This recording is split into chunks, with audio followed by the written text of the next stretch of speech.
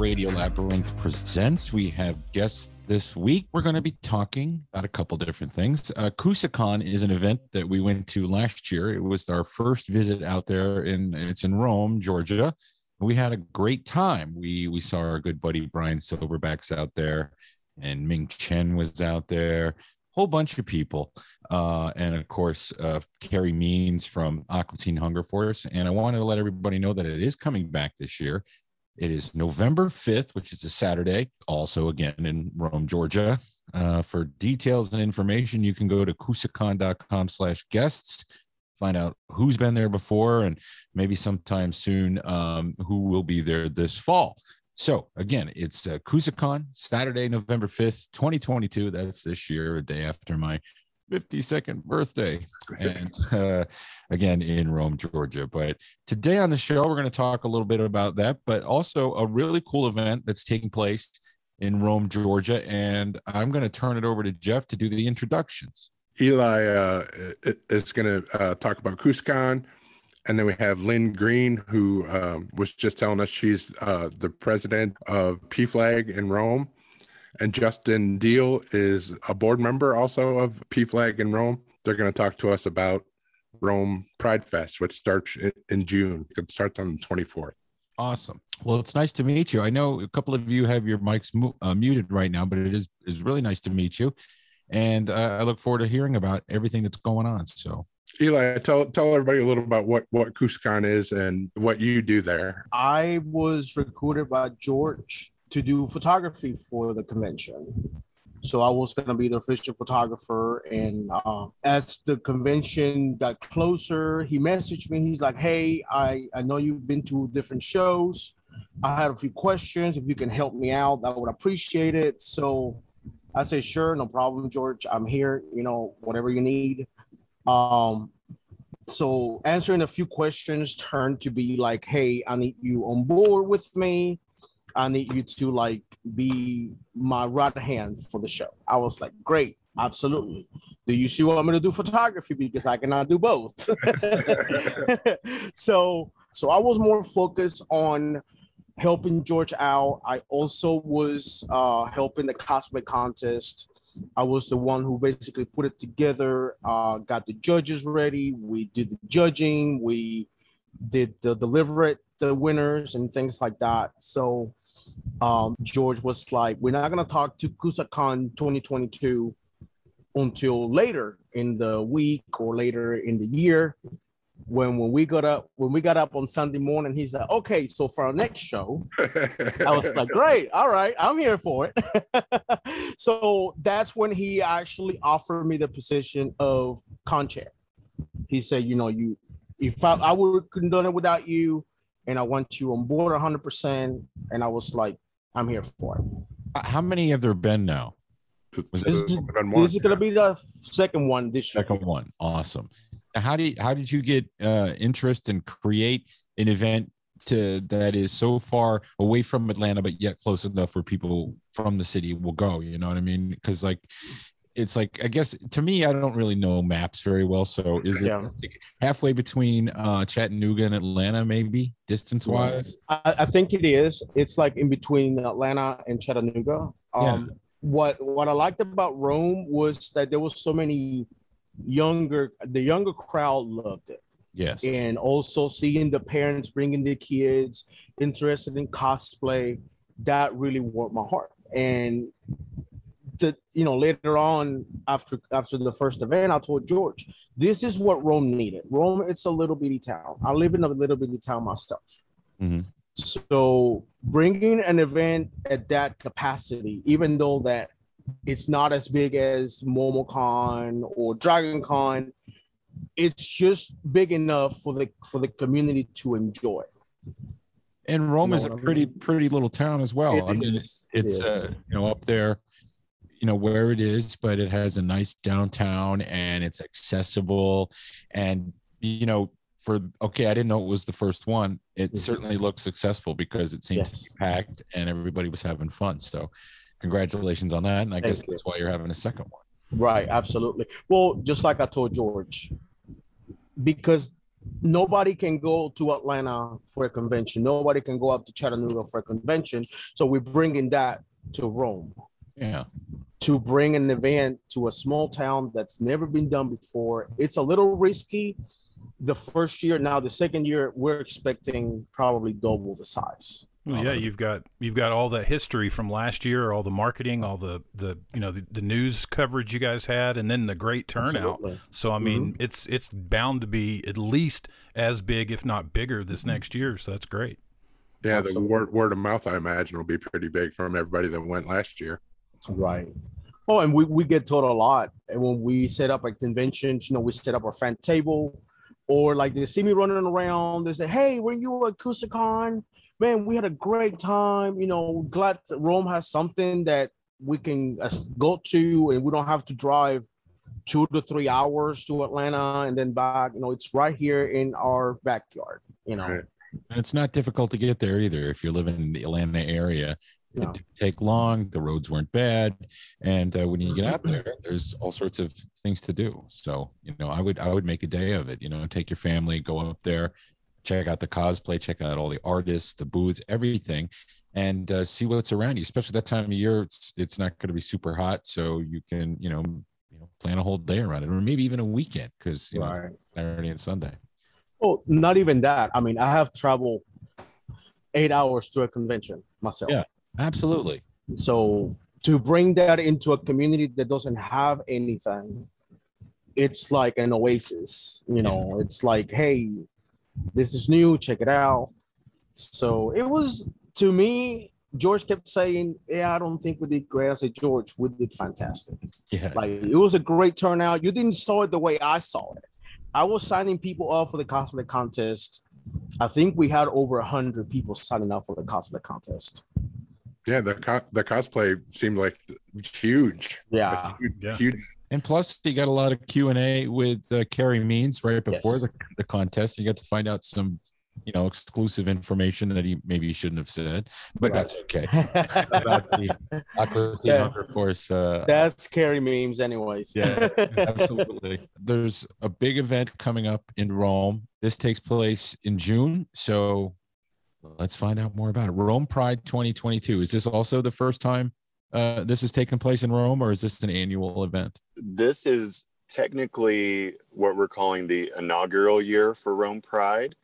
But before, we have had 3 years where we've done small events. And then as the years go by, obviously we had the pandemic, but besides that, the interest and the engagement just keeps growing year after year. So this year we decided to just go all out. And June the 24th through the 26th, we'll be having the first, what we're calling the inaugural Rome Pride 2022. It's going to be really exciting. So for people who don't know, what is PFLAG? What does it stand for, and what is their overall aim? So PFLAG is a national organization, and it provides advocacy and education and support for the LGBTQ community, along with their friends and family and allies. Eli just said that, Coosacon was kind of an oasis, and that stuck out to me because I have called Northwest Georgia the LGBTQ support desert. We have zero support around us for both the LGBTQ community and their friends and family. And I didn't realize that until my own child came out to me, and I needed help. And the closest help I could find was Johns Creek or Woodstock or Sandy Springs. There was nothing between Chattanooga and Atlanta and Birmingham. And now there's one that's like the nexus for all three. Yes. So I attended Johns Creek and Sandy Springs virtually, thanks to the pandemic, for about a year and a half, and then decided it was time to start one in Rome. So I started the PFLAG group. We actually started talking about it last March in 2021. And by August, we were approved. We had gone through the whole 501c3 process. And now we're up and running with monthly support groups. In June, we're also going to be starting our teen support and social groups. And the outpouring from our community has been absolutely more than I think any of us expected. That's great. Do you have a website you can direct everyone to if they're interested? Yes, our website is pflagromega.org. I'm looking right now. It looks like the is it a full weekend or just or tell us about what's going on? It seems like there's a ton of fun things going on. Yes. So Rome Pride, PFLAG Rome is hosting Rome Pride, and so we have a board of about 8 of us that have been working only since January to make this a reality, and it really started as just a small event and has now morphed into 3 days of fun and events. And so, Justin, I'll let you talk a little bit about what we have planned for those 3 days. Yes, for sure. So just like any good pride, we will have a march. And so that will be on Saturday, June the 25th. But starting on June the 24th, we are going to honor our sponsors for a little reception. And then after that is what we're calling the Club Vogue Pride Kickoff Party. It starts at 7 p.m. at the Vogue in downtown Rome. And what is the Vogue? And the Vogue is an event space. Okay. And the name just kind of happens to be perfect for a Pride event. And so we're going to have late night comedy and drag happening. And then Saturday is what has kind of morphed into this almost a festival, really. So we at Bridgepoint Plaza and Heritage Park, they're connected by a bridge in Rome that goes over one of our 3 rivers. And so we're going to have over 30 vendors. We're going to have food trucks. We're going to have a kids area with a kids DJ. We also have the Pride Plaza main stage where we have drag performers from Atlanta and Rome, including someone from RuPaul's Drag Race is going to be there this year. And then we're doing a riverboat cruise for people that want to go out. It's going to have champagne and charcuterie. And so it's going to be really special. And then we have another show that night. And we know that faith is really important to a lot of people in rural Georgia, right? And so we actually have worked with a few churches, and they're going to be doing a non-denominational Pride-related service with a special guest on Sunday, the 26th. I think that's awesome, especially all the stuff for kids to do. Because, you know, we grow up in a mid-size or a small town like that. Jeff and I did. We grew up in Pennsylvania, and you rely on that every year, that festival, and that gets everybody in the community out, and you see kids from towns that you know, and then you have a funnel cake and maybe go on rides. But it's just it's fun for community to get together, and you just build memories from that. So I think that's incredible. The first word I like to use is community. It's all about the community for us.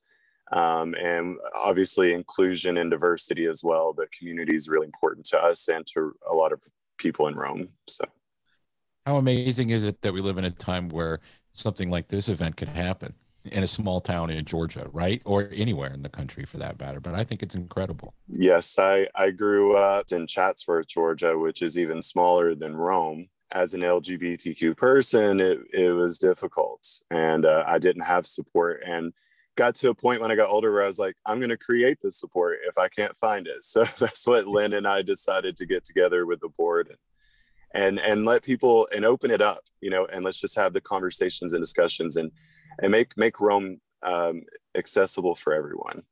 Yeah, and have the town and the businesses in the town be supportive as well. That I think definitely shows progress. Yeah, Rome was a cool little town. I didn't get to see a lot of it after I went to the after party after Coosacon, which was right downtown. So I got to see a little bit of it, but it was very quaint, and I thought it was a lovely town. Like the downtown was very nice. It is. We do have a nice downtown, and really that's where the majority of our events are centered for Rome Pride. We really, you know, kind of went at it. Of course, I come with the family perspective because I'm the mom of the group when we meet. But I really wanted the event to be family friendly. On our main stage during the day on Saturday, we are having drag performers, but they're doing day appropriate drag. We are also having drag queen story time, where they can sit and read to the little kids. And just so that, you know, people in our little town can see people that don't necessarily look like us, and, you know, just be exposed to that. We're hearing more and more that, like, I know I'm not the only parent of an LGBTQ teenager in Rome, Georgia, but you would almost think so, because I don't know any other parents, or didn't until I started PFLAG, because it's just something that's not talked about here. And the same for, I have met people in our community who've said, my kids are getting picked on at school because they have two dads. And at Pride, I'm going to take them and walk around so that they can see that there are more people and more families that look like us. That's cool. Well, it's a shame that that exists still. I suppose it will until everybody, you know, goes away. I just am trying to put it nicely. Generational change. Yeah, generational change takes a generation. So, I mean, you know, the Gen Xers maybe, and then certainly the generations after Gen X, you know, you just see people like, you know what, that's just a person. It's just a person. And I like this person for who this person is. I don't care. You know, I'm not going to hate somebody because they're different from me. And, you know, we got a lot of that when we were in school. There were a lot of TV shows and stuff to help us understand that. And I think that it just gets more supportive as you go forward. So I think RuPaul's Drag Race has done a lot for getting drag accepted. Yeah. And plus it's entertaining. Yeah. Nothing wrong with being entertained. You don't have to be part of the LGBTQ community at all. I mean, even if, you know, to enjoy it for the quality program that it is. It's a fun show to watch. We also have our own little drag troupe here in Rome. They're called the Sizzling Sisters of Rome. And they put on a drag show once a month at a restaurant here in town. And they pack that place out. And if you would have told me a year ago that that was happening downtown Rome, I never would have believed it. And I wouldn't believe it if you told me about it. I mean, I've seen it and it's amazing. They are incredibly talented. They are incredibly generous, you know, raising money for some nonprofits around town, including PFLAG. Just great people.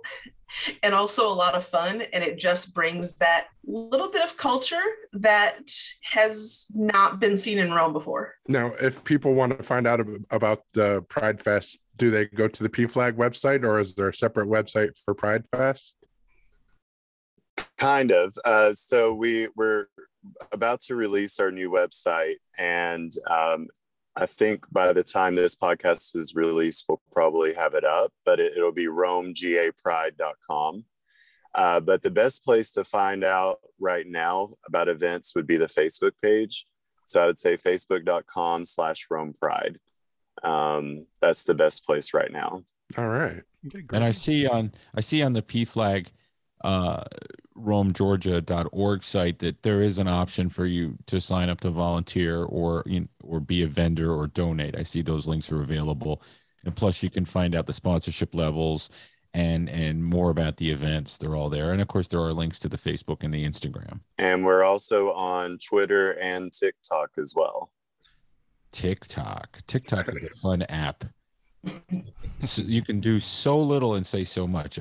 I have to admit, I'm so old that I'm afraid of TikTok. Like, oh, there's young people. I'm an Instagrammer. Yeah, but again, it's me. I can't figure it out. There's too many buttons and whistles and things. I feel like my grandma. Why is the VCR 12? I want to go on the riverboat cruise. I didn't know Rome had 3 rivers meeting it. And how big is what river is it? The Chattanooga? There is the Etowah, the Ustinala, and another great river, and they all meet right downtown Rome.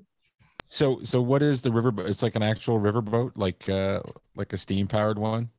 It is. It's a riverboat, and it holds about 40 people. And they take it out right now on special festival weekends. And give rides out in the community. And so we have rented it for about a 90-minute cruise up and down the river, along with, I think Justin said, some charcuterie, some dessert, some champagne, and some entertainment. We've got a really great singer named Bean out of Chattanooga that is going to be crooning on the ship. Wow. Nice. Well, have we left anything out? Is there anything we haven't covered? Because if we have, we need to do it, because I'm going to encourage people to go. I think it looks like fun. Yes, we hope everybody comes out. We are, really, really hoping for a good turnout. And we do. We have something for everyone, and a lot of great businesses on Broad Street right downtown that will be open for shopping and dining and just, a lot of great things to do in the area. What a great event. Great for the community, great for Rome, great for the vendors, great for the kids and the parents.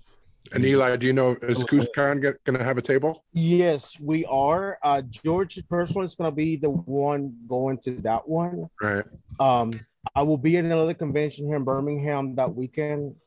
So, sadly, because, being an LGBT member myself, I would have wished that I would be there representing Coosacon. However, I wear many hats, so it's kind of hard to be right. It's kind of hard to be at different places, all at once. So. Well, you rock the hat well, I can tell. Well, thank you. But no, having something like that in Rome, kind of like along with Coosacon, it's so good because the cosplay community, one thing that I've learned, we're very accepting. Mm-hmm. We are, no matter who you are, no matter what background you come from, no matter who you are, you're going to be accepted no matter what. Me and George were talking about it the other day, and I told him, George, think about it this way. Not our convention is not only good for the community, but it's also good for kids now. They found in who they are. Nothing warms my heart seeing parents supporting their kids. I unfortunately did not have that support from my parents. I grew out of it, we all do. What can we do about it? But seeing parents bringing kids in cosplay, it's just amazing to me. And seeing what Lynn does and Justin do, I mean, you guys have my heart, because you guys are guiding the future. If I came out 13 years ago, I'm 36 years old right now. I sort of walked the path, not kids now, I'm not saying they have it easy, but it's easier for them now because a lot of people are more accepting. Mm-hmm. Back then when I came out, it was very hard. I went right into a relationship and we were together for 12 years. We were the very first couple that got married in Jefferson County here in Birmingham, legally. Wow. So we made history. We were all over the news, Instagram, Facebook. I mean, when I showed up for work the next day, everybody knew that I was gay. There was no hiding now, not that I was. Yeah. But now that I'm working along with a convention that also supports LGBTQIA plus and supports these kids, it hits home for me. Yeah, and for a whole generation of kids that don't have to go through those weird years where you're afraid of being who you are or where people are going to attack you. I mean, there's always going to be jerks, but at least now you have more supportive people. The ratio is much higher to support to jerk ratio. If that makes sense. Yeah, and at Coosacon, we have zero tolerance for bullying. Yeah, sure. We have zero tolerance for picking on someone because they're different. So Coosacon, it's literally, like I just said a while ago, it's an oasis that everybody's welcome. Well, thank you guys for letting us know about it. And I hope that we can get some people from Atlanta and in our podcast, well, we're all over the world, but you know what I mean? We hope we can get the people to come out there. We'll definitely be out certainly for Coosacon, November 5th, and encourage everybody, just go up and check out Rome. Check out Rome Pride 2022. And again, if you want more information, again, what was the Facebook page? Yeah, so pflagromega.org or the Facebook page for the Pride. event. It will be / Rome Pride. Awesome. Yeah. It was really nice meeting you. Thank you for coming on. Yeah. Yes, thank you for having us. Thank you. Absolutely. Hope we get to meet and come up. I'm going to try to get, my son will be 18 months and we'll come up. Why not? It'll be fun. And we'll be at Coosacon in November too. So if we don't see you in July, in June, we'll see you in November.